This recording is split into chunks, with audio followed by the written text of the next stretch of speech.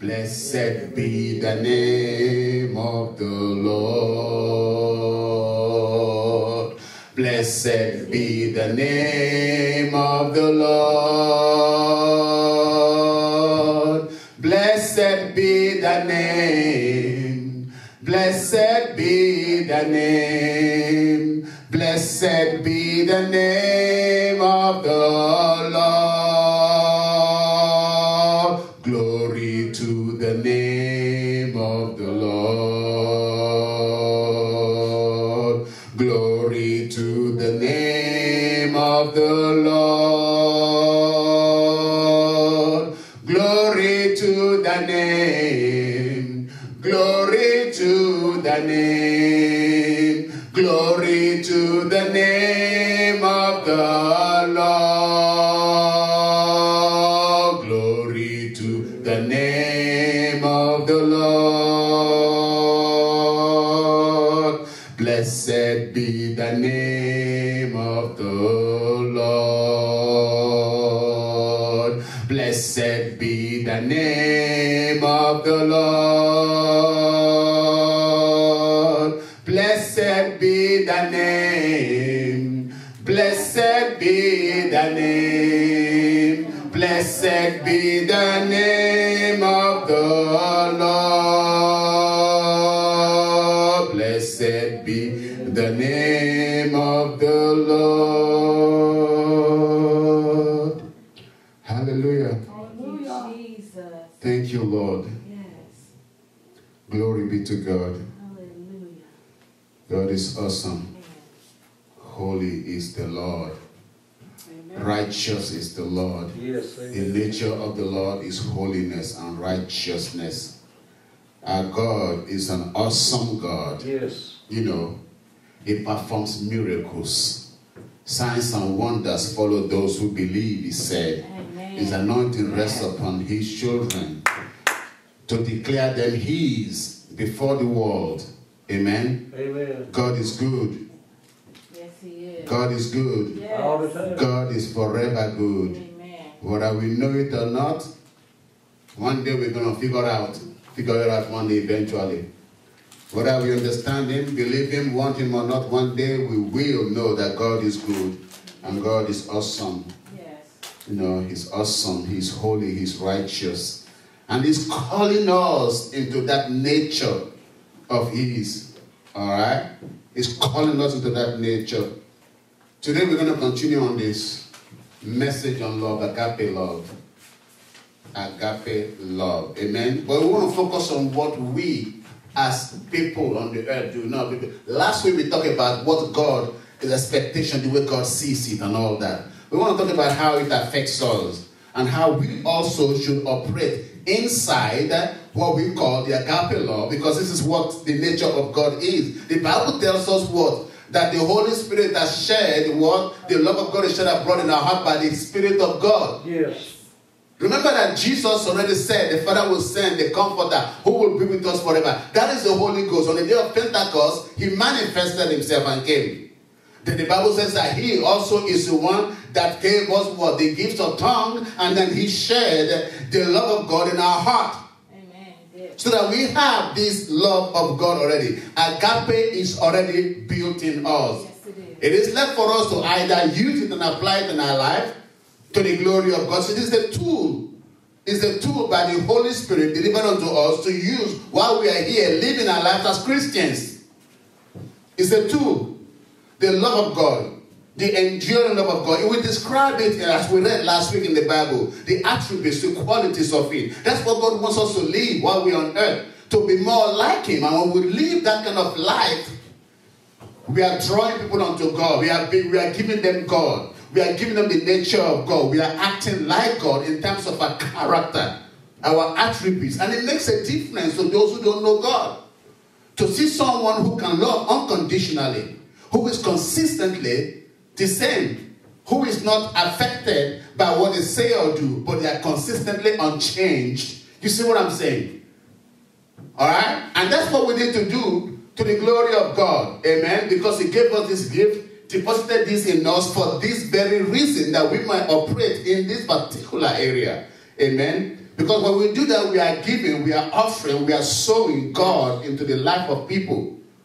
They have to see the nature of God. Because when they see you and you are like that, what they say is that's a Christian. And beyond that, what they are thinking is that's the nature of God. That's why a Christian has the nature of God. To be able to love, to forgive, to be consistently offering love. All right? It makes a difference. And that's why some people, the devil, those who are possessed with the devil, they hate the fact that you don't change in the face of their accusation. In the case of whatever they do or say and do to you, you are still remaining consistently in love and still offering love. They know that is God. The demon in them knows that is God. That's why they get mad and they are angry at you for not willing to change like the world will change. For not declaring unto them a piece of the earthly mind, but you are giving them a piece of the heavenly mind. The mind of Christ. And that's what they can stand. That's why the enemy can hate you for being consistently a giver of love, agape love. All right? We found it very difficult, to forgive a loved one, someone that we love or that loves us. All right? A family member, a spouse. When they do something that offends us. You know what I'm saying? Sometimes it's a little bit difficult to forgive and to move on. We get upset. But yet when we are in the world, we deal with the world differently. We show that character of Christ to the world. That's right. We are always going the extra mile to say, I'm a Christian. They must see me and honor me as a Christian. I'm not going to go out of character. I'm going to behave well. But God wants us to behave well even among our loved ones, our Christian brothers and sisters, even among those who are attached to us by marriage, by whatever it is, the children and all. We have to show the consistency of the nature of God because they are all learning about God from us. The higher you go in the spirit, the more I learn about God from you. And the lower I go in the spirit, the less you learn about God from me. And eventually you will be uninterested. Because I'm not portraying the love of God in what I'm living before you. You follow what I'm saying? Amen. So that all of us have a responsibility to operate in this, and that we might all be pulled together and rise up in learning more about God. Right. Learning more about love, about the nature of love, the nature of God. You see, this nature is what attracts. Without this love nature, we don't attract nobody. Nobody is drawn to us unless we are operating as Christians and offering Christ and love. You see what I'm saying? They are drawn to the quality of life that is unique and different from what the world has to offer. And that is what operating in love. Being nice and consistent and having an answer to give all the time. You see, when you are operating in love, you have the word of God manifested through your lips. You give good and holy and righteous counsel. Counsels that will bring somebody out of their problem. And just imagine what?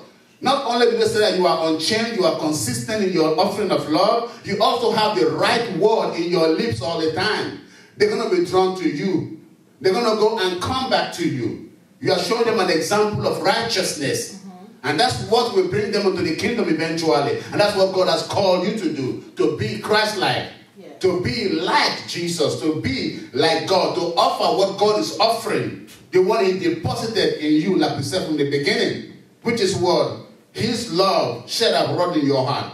His gifts of the Spirit manifested in your life. The gift of the Holy Ghost of speaking in tongues that it came when it came down on the day of Pentecost, that you are operating in those things, it keeping you calm enough to remain unchanged in the face of wickedness or bad things. You stand your ground and you remain unchanged. So they are drawn to that. And when you open your mouth to talk, in spite of what they said or done, you are still speaking truth. You are speaking the words that will transform their life, that they know is true, that it's true. They know these words are powerful. So they can live, but they can't forget it because it's the truth. And they will come back. They will seek you again for the word out of your lips. They will seek you for counsel. They will seek you for understanding. They will seek you for the peace that you offer because you have the Holy Spirit on the inside of you. Amen? Because you have love to offer. Love doesn't mean you touch the sleeping. It just means that you are consistently there and you are willing to help somebody. All right? You are willing to help somebody. It's not like they come to you and say, get out of my face, I don't have time for this. You don't understand that yet? I don't know what's wrong with your brain, get out of here. No. Persistently, consistently being there, offering the patience and the love of Christ. Amen? Amen. So we do it to unbelievers. We need to learn to do it to each other as well, to our spouses. Nobody is perfect. But the consistency of my attribute, my character, is what's going to lift somebody up into Christ or to go deeper in the things of the Spirit. If I am not consistent, if I'm consistently changing, they don't know which way I'm going to go today or tomorrow. They're likely not to come to me again. You see what I'm saying? That's right. But if I'm consistent, they are always drawn back to me. And that's what God is offering us. God is consistent. Jesus is consistent. So we are drawn to God. We're drawn to Jesus because we know we're going to hear the truth. We know we're going to get it. We're going to receive the love from God. Amen? So we continue to come. So we have to do the same thing. All right? Remember, before you even came to your loved ones, your spouses, your whatever it is that you have relationship with that you love, there was a time when you were trying to get hooked up with them. Remember those times? That there was a time that you're trying to get to know them. You were not offended when they did something wrong then. You knew something was wrong and they did, but you were not offended. Because why? Because you were open to love them and you didn't want to blow your chance. You are following me? You are forgiving somebody that you know, you're trying to reach them, you're trying to connect with them, and you are able to put up with whatever they dish out, all because you were still trying to connect with them. The way they dress didn't matter if it was somebody you are seeking for a spouse. All you know is when things work out, when you hook up with them, you're going to change all their clothing. Wow. You're going to dress them differently. Wow. So in your mind, you're already planning it. Well, how are you going to handle it? But you don't let yourself be offended by anything they do because you have a love to offer them. That's right. You're not offended.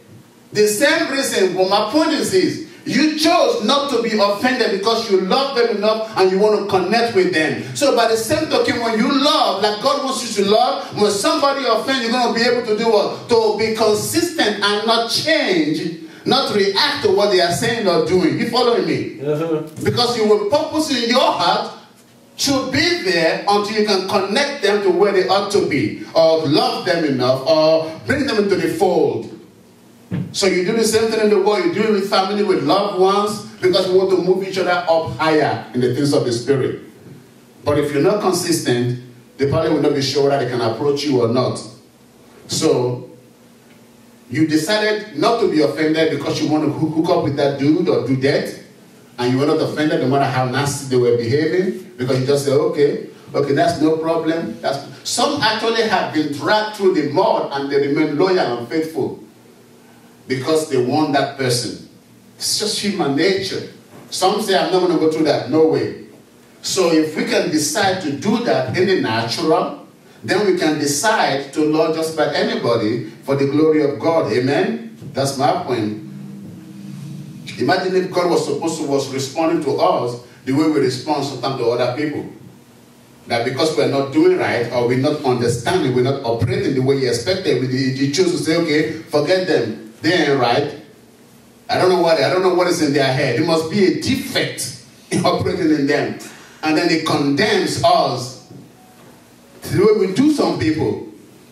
That's right. You see? So God is also doing the same thing we are talking about. He's being patient and loving. No matter how we miss it, what we do wrong, God remains and abides forever until we get it right and we get on board. His love is genuine. It's without condition.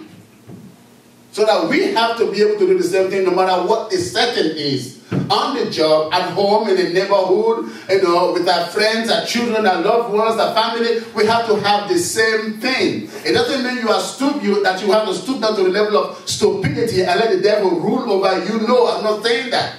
But you should be able to recognize when somebody lacks understanding, where you have to wait patiently until they come higher in the things of the Spirit. Because then, when they see what we're talking about, they can also begin to walk on their own self to climb higher in the Spirit. Like that, they begin to learn just like you've learned at one time. The beauty of it is you can't go up by yourself without them because you are family or you are loved one or you are part of the body of Christ. What would it look like if somebody in the body is sitting at this level spiritually, the other one is here? So that's why the strong must bear the infirmity of the weak. Yeah. You following me? and be able to contribute to the success of the week until they can also see and draw that up. You have to be patient because we all need to move up together, not one here, one here. All right, and God provides somebody for everybody. So in you understanding that, you are able to operate in love and in patience to drag that person up slowly. All right, and that's what this message is about. All right, look at 1 Corinthians 13 from verse 4. 1 Corinthians 13 from verse 4. It says, love suffereth long. This is the attribute of the love that we're talking about, the agape love of God, that we ought to operate in, because it's only one love for us, is the agape love. Amen. As far as our attribute, that quality should be, it should be the agape kind of love that we operate in on a regular basis. All right. So if God brought the Holy Ghost down and He put that love in us, then we have it also. What is left is for us to pick up the tool and use it and consistently use it, so that it's a part and parcel of our life and living. Charity or love suffers long, so that is suffering in love. Genuine love will put up with. It will suffer to make something real. It will give of itself. Charity, love suffers long and is kind. In the midst of suffering, it's still kind, showing good attribute, good quality. You know, kindness to those who are trying to get information or trying to, that you come in across, you don't get angry for their lack of understanding. So charity envieth, no, there is no envy. If the next person is doing better, no, there is no envy. You rejoice with them, all right? Amen. Envieth not, charity vaunteth not itself. You know, it's not puffed up. That's right. Thinking like I'm better than, thinking like I should have this. No, it's not puffed up, or it's not puffed up. Does not behave itself, you know, unseemly. So it's consistent with what you see the first time. It's continually what you continue to say. It doesn't change to become something else or someone else. It's a consistent nature that we're talking about. Doesn't behave itself unseemly. So whatever you realize of love when you see through love, it should be the same thing you will see from that source all the time. Seeketh not her own. It's not easily provoked. It's not about its own. It's about the other. Like I said, you have to be patient with somebody to see them, to help them see the love of God and bring them up. Amen. In the things of God. That's what it's talking about. Rejoiceth, okay. Seeketh not her own. It's not easily provoked. So you can challenge it all you want. All you're going to see is a consistent stare of peace, gentleness, and love right in the face of love. Amen. You're not going to see anger pop up, because anger is a different spirit. So you can't provoke it easily. Amen. Thinketh no evil. No evil thought comes out of love to affect somebody. No, it's consistently pure love. Rejoiceth not in iniquity. So when you see the things of sin, you're not going to find true love there. Okay. But rejoiceth in the truth, referring truth. Beareth all things. In other words, put up with all things. Believeth all things. It believes all things. In other words, it believes in the goodness, in the good that is in all things. Hopeth all things. That is the hope for everything in love. All right? Hoping for the better. All right? Hoping for improvement. Hoping for being able to overcome. Endureth all things. It can bear whatever you dish to it. Amen? Charity never faileth. It doesn't fail because it's consistent.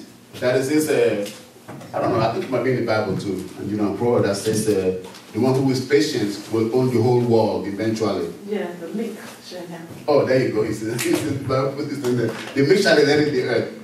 So that's the nature of love. Consistent, very humble, all right? Meek, caring, consistently. That's why it can say in verse 8 that charity never fails. Whatever it set its eyes on to do, it will accomplish it. So in other words, in your life, if you are operating in love, whatever you set your eyes on to do, you will accomplish it. That's right. You will accomplish it because you are operating with love on the inside of you. Love is a strong. Love. Bible said love. God is love. Period. So if you are operating in love, you are operating with God and in God. And what is impossible for God? Nothing. Right? Right. So when you operate in love, the nature of God, you are operating in God, and whatever you are pursuing, you will accomplish it. Amen. Because love never fails. That's what we just read. Yeah. So we work this transition, particularly when we are first babies in Christ. And it's for a change in our life, all right? And this change speaks of, let's look at Galatians chapter 5. Galatians 5, verse 22. Let me know when you get there. It says, but the fruit of the Spirit is what? Love. Joy, peace, long-suffering, gentleness, goodness, faith, meekness, temperance. But these are the same attributes that we are reading in the previous place. So he's telling us these are the attributes or the fruit of the Spirit. That's what's going to develop in you. If you have the Spirit of God, you should wait for this transformation where this manifestation is showing up in your life. What manifestation? Love, peace, joy, long-suffering, gentleness, goodness, faith, meekness, temperance. Against such there is no law. Sure. Let's look at it again, what he's saying. But the fruit of the Spirit is what?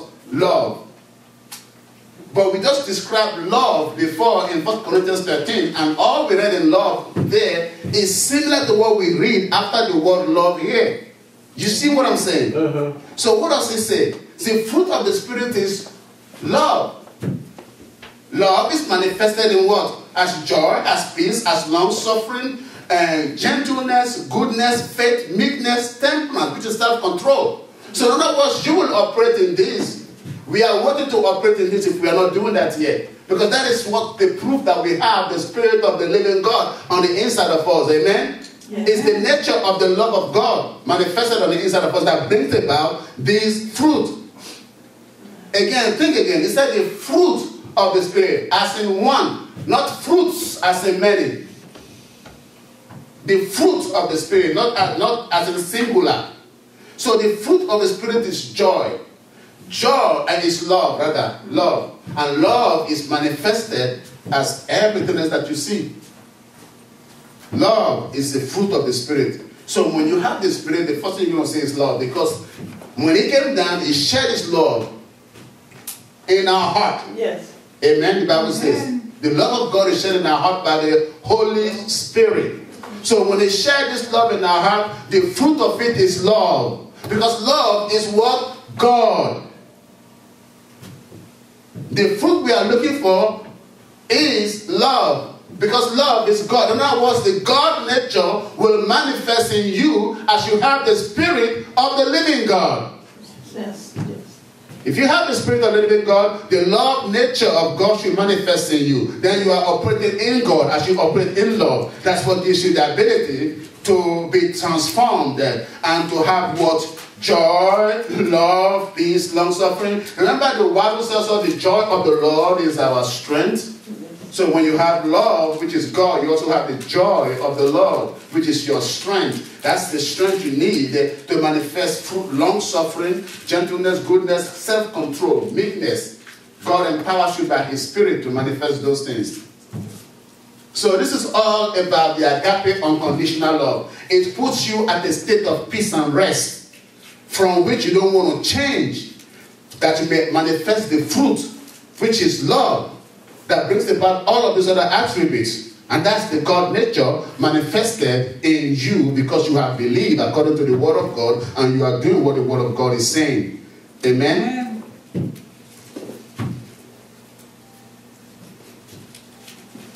The fruit of the Spirit is love.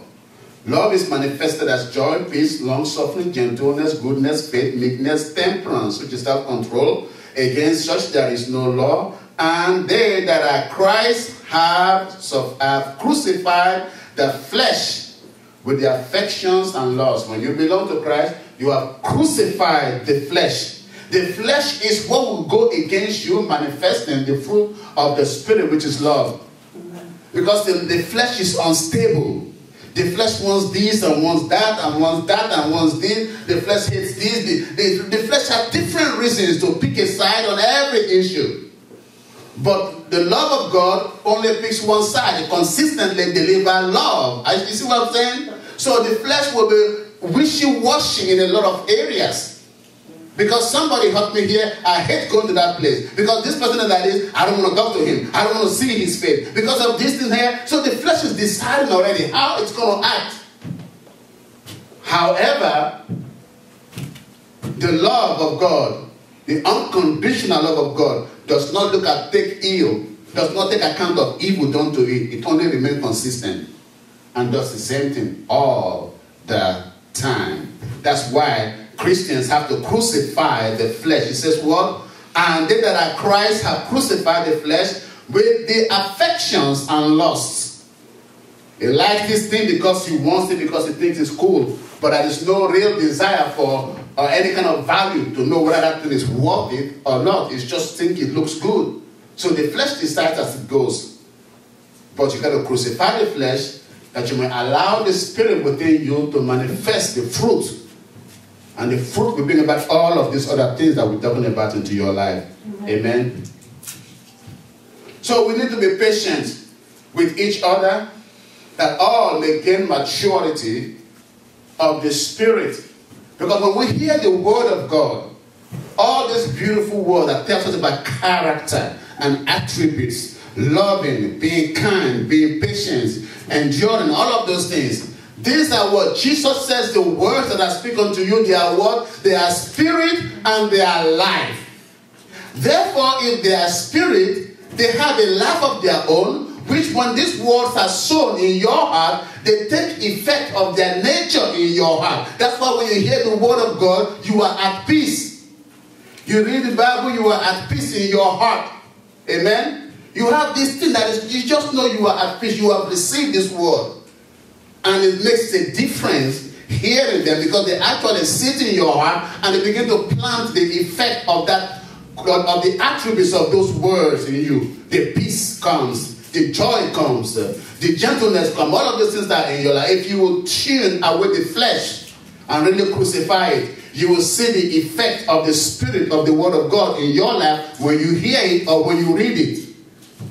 But because we don't crucify the flesh enough, it's always a little bit of a cloud when we hear the word of God. We know it's good, but something is not allowing it to fully manifest its attributes in our life. So what I'm saying is, you receive this word and you know something is at peace in your heart and you feel good about it. But what happens is, when somebody brings a negative word that is contrary to the word of God, if you have not crucified the flesh, it disturbs the peace of the word of God in your heart. So you get up and you act contrary to it.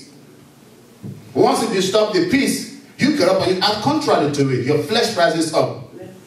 But that's why you can crucify. You have to crucify the flesh. And then, when these words come, you can actually see the effect of the word of God in your life. Because it's peace-giving, it's love-giving, it's guaranteeing, gentleness and likeliness of the things of God. The character of God is manifested. You are seeing this difference. Amen? So it's left for you to take it and run with those. If you don't run with it, and when these negative things come, they're going to disturb the peace that was delivered into your heart. That's why Jesus said, when the word of God is shown in the heart of the people, that the enemy comes, the fowls of the air comes quickly and steal the word. It stirs up something to make you walk out of character. Stir up the old flesh again, and then you lose all of these attributes that was deposited in you. Why you felt so wonderful about the word you just received. You felt good about it. There was peace when you heard that word. When that word was delivered into your heart. The word of God is sown in the heart of people. And in their heart, Jesus said, where? Out of it comes all the issues of life. Even bad things, wickedness, murder, bad motives come from the heart. Why? Because the earth is where things are sown. God sows his word there. The devil sows his own bad things there. But if you crucify the flesh, you will not allow the devil to, you won't have room to sow those things in there. The flesh is crucified. The devil will not have room to sow anything, but only God will sow the things that he wants to sow in your heart so that you can feel what the nature of heaven is while you are on earth. That's why you can stand different amongst people on the earth, and they wonder why you are so confident you look like. They think, oh, he's cocky. Feel like nothing can touch him. Nothing can touch her. She feel like she's this, she's that. All because she's a Christian. No, no, no, no. There is the word of God operating in your life, manifesting those attributes. That's why you have peace. And you are not moved by those things that are happening. You're not moved. Those things that are happening, they don't move you. And they think it's cockiness. It's not cockiness. is your comfort. Your confidence is in God. Your confidence is in the Word. So you know something beyond where they are that they don't realize yet. That's why you are able to stay and look like so you were cocky, you're confident. Yeah, you are confident, but your confidence is not of, your sufficiency is not of your own, but of Christ. Amen? Amen. He is the one doing the work in you. So we need to be patient with one another that we may gain what? Maturity of the Spirit all together so we can all rise up together. So you got to maintain that thing. You got to maintain it by all costs. The teachings of the Bible gives us our heart, gives peace to our heart before contrary words come to attack it. I just covered that. Look at Colossians chapter 3, our last scripture. Colossians chapter 3. Colossians 3 from verse 8. Amen. He's saying the kind of things that will affect us, disturb the peace of your heart when you receive the word. Some of them are listed here. Okay? Because they have to stir up the flesh. Verse 8. But now put off all these anger. Do you know when you have some peace and quiet and you have a good time at the church and you get out? Some people, it takes a little bit of something that will happen, or somebody, or something wrong with something, and then you begin to lose it. You begin to get angry. You begin to be something is stirring up in you. You lose all the joy that you just gained. The peace that you had begin to melt away because something is wrong outside. That is the fowls of the air coming to seduce or steal the seed of the word in your heart. You have to remain consistent no matter what happens. That's why it said put away what? Anger, wrath, malice. Because the malice is a seed planted by the devil to make you think out of line and plot evil. Alright? Blasphemy. Sometimes you can say you were a Christian and you receive thoughts that make you doubt the word of God. That's blasphemy. And it comes from the devil. Alright? Filthy communication out of your mouth. You say the wrong thing. You know, sometimes it's because it sounds funny for somebody to laugh, or because you just think just to say because it came into your mind. If it's coming to your mind and it does not happen, it's not in line with the word, don't speak it.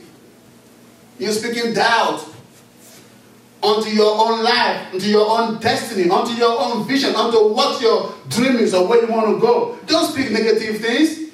Alright? So filthy communication out of your mouth. Lie not one to another. When you begin to lie, the spirit of lying is not of God. So you're partaking of another spirit. It's a seed sown in your heart that will steal the word and make you act contrary to the word. Alright? See that ye have put off the old man with his deeds. All these come from the old man. So if you don't crucify the flesh, it will be awakened. So if you don't crucify the flesh, the old man will be awakened and you will accept all these thoughts and all these words that come to you. And when you begin to act according to this word, then you've lost the peace that the word of God just deposited in your heart. To make you different, to make you feel like God wants you to feel.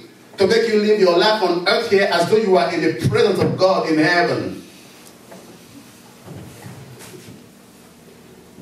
Amen. Amen. So, lie not one to another, seeing that ye have put up the old man with what? His deeds. It's the deeds of the old man. If the old man will be quiet and not interfere, we're going to be fine. But the old man is always doing his deeds, and his deeds are contrary to the word of God. That's what's drawing us back. That's why you got to crucify the old man. Alright? Put out the old man. How far am I going? Okay, verse 10. And have put on the new man, which is renewed in the knowledge after the image of him who what? Who created him. So in other words, now you are putting on the old man and you are putting on the new man, which is Christ. How do you put on Christ? This word, live according to it, understand what it's saying, let it be your lifestyle, what you do in any and all situations, let it be in line with the word of God. That's the new man that we have to put on and live by as Christians on a consistent basis, manifesting for the love which is unconditional, the agape love of God that God has given us to operate in as his children. That's where God flows through us unto others, through the agape love, which is God itself. Amen. God's nature is God, he said. Yes. So when you live according to the nature of God, through love, God is manifesting and is flowing through you to reach somebody else. He's reaching out by himself. So God is campaigning for himself through your lifestyle. If your lifestyle is right, somebody is reading it, and God is campaigning right by himself, by his spirit, through your lifestyle to somebody else. So that we're going to let our lifestyle campaign for God, or let God campaign through our lifestyle. Alright? And I put on the new man, which is renewed in the knowledge after the image of him that created him. Yeah? After the image of him that created the new man. So the new man is after the image of him who created the new man. That's God, Jesus Christ. Amen. Amen. Where there is neither Greek nor Jew, circumcision nor uncircumcision, barbarian, Scythian, born nor free, but Christ is in all and in all. Christ is all and in all. At this point, you understand that there is no difference between the races and the people. We are all one. We belong to God. Amen. I don't know what the devil is doing. I wish I was a place we can build big enough, not me per se, but I'm saying for the body of Christ. Let the whole races, all the cultures, the tradition of the world, all coming together and have a massive all-day service or all-week service. You know what I'm saying? Different cultures come to praise God in their own way. And we all join in. And another one comes. We go from nation to nation, culture to culture, praising the same God. Right. Let us do it for a month-long service. Show the world that we have a God who is mighty. Amen. Imagine what God will do in the midst of that. That's right. Wow. That will be a wonderful service. They do it in the world. They have their own different things that they do. They call each other together and service their devil, their demons. But let us come together in a mighty way. A massive ocean of people worshiping God from all over the world at one time. Let it go on for a whole week or a whole month of worship, of praise, of adoration to the living God. Let the power of God manifest. People of God dancing and dancing up. Different kinds of dance from all parts of the world. Alright, all cultures, all people, all nations, manifesting the love of God for one another. To be like we are in heaven. Amen. But only Christ is manifested because Christ is in all. That's what he's saying. Alright. Verse 12. Put on therefore as the elect of God, holy and beloved, bowels of mercies. Bowels of mercies. That's what it takes for us to allow love to flow. If you don't have mercy in your heart, you won't going to allow love to flow. Sure. So he's saying, put on therefore as the elect of God, holy and beloved. You are beloved of God. You are an elect of God. You are holy and beloved. You have to now manifest bowels of mercy and kindness, humbleness of mind, and what? Meekness and long-suffering, which is self-control. Meekness and long-suffering, which is the ability to put up with, allow for things, long-suffering, and not just be so selfish in all things. Amen. Verse 13, forbearing one another and forgiving one another. This is so important. Forgiveness is also key. Jesus talked about it. So if you don't forgive, how will the Father in heaven forgive you? So we have to be able to forgive also. Alright? Forbearing one another and forgiving one another. If any man have quarrel against you, even as Christ forgave you, so also do ye. And above all these things, put on what? Love, charity. Which is what? The bond of what? Perfectness. Charity is the bond of perfectness. The bond is like glue. So in the midst of all this character that we're showing, it's that put on charity. It is the bond of perfectness. It's what seals the deal. But we know that love is God. So we allow the flow of God right in the midst of the people. That's what it means. Once we are right and everybody is doing what we're supposed to do, then the flow of God right in the midst of his people. And God can do anything and all things then because we have given him a channel to flow through. Amen. And let the peace of God rule your hearts. The peace of God now rules your heart, to the which also ye are called in one body, and be ye thankful. Let the word of Christ dwell with in you richly in all wisdom, teaching, admonishing one another in psalms and hymns and spiritual song, singing with grace in your heart to the Lord. Let the word of Christ dwell in you richly. In other words, let this mind be in you, which was also in Christ Jesus. Your victory is in the word of God manifested in your life, because all that you got to do it like Christ. So you do let the word of God, the word of Christ, dwell in you richly. Let this mind be in you that was also in Christ Jesus. It seals the whole thing. It seals the whole thing as to that which God is calling you to do. It seals the whole thing as to you walking in the agape love of God. It seals the whole thing as to you manifesting the love of God to touch the other people around the world. All right? And that is how God wants to manifest it. Look at verse 17. And whatsoever you do in word or deed, do all in the name of the Lord Jesus, giving thanks to God and the Father by him. Remind me of all this, the Pentecostal Holiness Church, the church in the old days. Everything is in the name of God. Everything, and that's what it's supposed to be. Giving glory and honor to God all the time. All right? Being considerate of the fact that God exists. If God is within you, he said he will dwell in you. If he's in you, you must not give him the honor as you go about every day. Amen? Amen. So that's what he's saying. Do it all. Do it all in verse 17. And whatsoever you do in word or deed, do all in the name of the Lord Jesus, giving thanks to God and the Father by him. Amen? Amen. So this is the love manifested in us. We talk about the love of God, the agape love, from God's perspective into us. Now we're seeing how we ought to apply it also in our life, in our daily living, because we are God's children. Amen? And we have to manifest God. The only way we manifest God is to allow God's word, God's will, God's love to flow through us. Let us be a channel that conducts the anointing and the presence of God. That's all it's talking about in a short. But I hope that we are able to glean from this enough to be able to build on as we go home from here. Amen? I'm just going to stop right here. Give the Lord a hand for what he has delivered. Thank you, Jesus. Oh, we bless your name. We glorify and exalt you. You are Lord and you are God. That is who you are. For without you, we cannot do anything.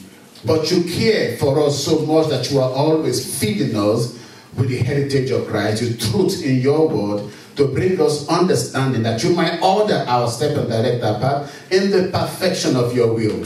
Father, thank you that in Jesus' name you said you will never leave us nor forsake us even until the end of the age. As you have fed us with your word this day, we seal this word within our heart that it shall not fail us to manifest this word in our life. In the name of Jesus. We cancel therefore every effect or power of the flesh or the old man in the name of Jesus, as we crucify the old man in the authority of the name of Jesus. That Lord, your word may have free course and manifest for this love in our life to glorify your name. For you are Lord and you are God. That is who you are. Besides you, there is none other. We want to give you the praise, the glory, and the honor. We thank you, Father God, for the invitation of your Holy Spirit to manifest in the life of every believer in this house today. We pray, Father God, for a special and a new and a fresh anointing to settle upon us, even as you begin to lead us and guide us and teach us, Father God, into all truth by your Spirit, that we may not fail you, but continue in the light that you have provided before us today. We want to give you the praise, the glory, and the honor, and the mighty name of our Lord and Savior, Jesus Christ, we pray. Amen.